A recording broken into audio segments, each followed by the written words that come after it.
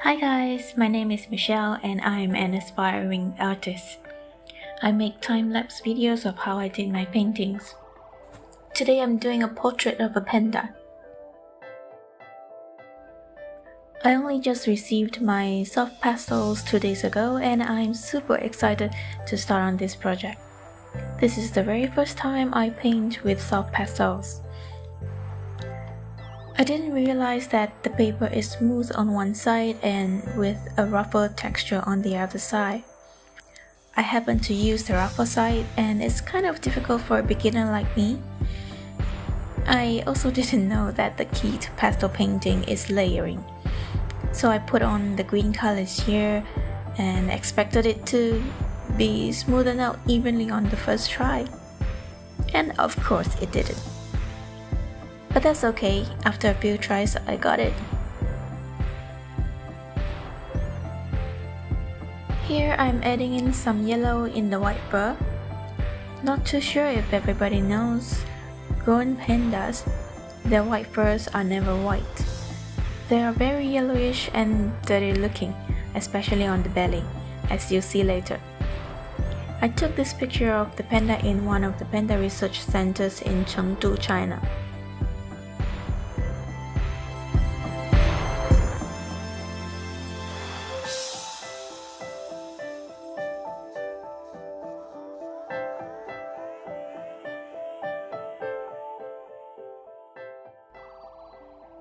I know I shouldn't add in any details at this stage, but the right eye of the panda just wasn't exactly in the correct position.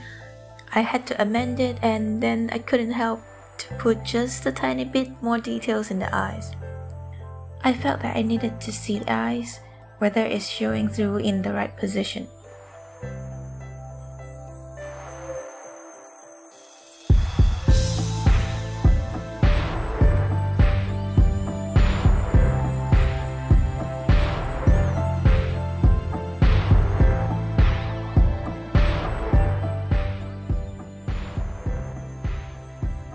I added in some gray in the black fur so it wouldn't get too black, and then I wouldn't be able to add in any more details in there.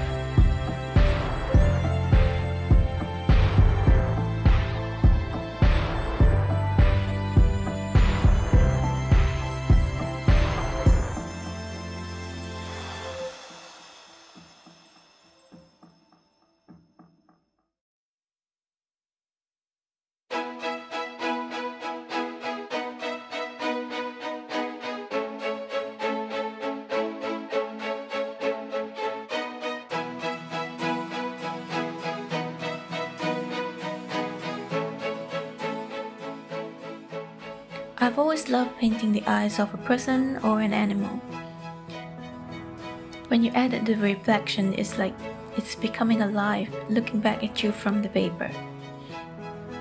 I should have made the reflection in the eyes brighter here though, because after I sprayed the painting with fixative, the sparkle in the eye is just gone.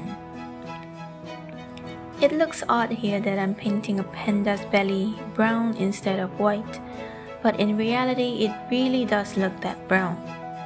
Cause you know, they roll on the floor day in, day out. So it's really impossible for them to keep the white fur white.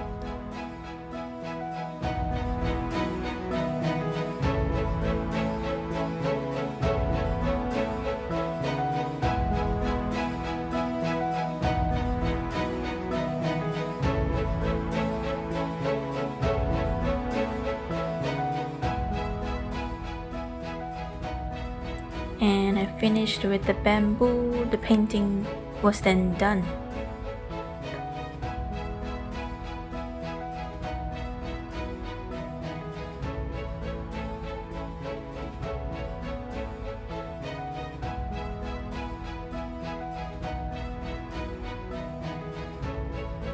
And here are the pictures of before and after I sprayed the fixative.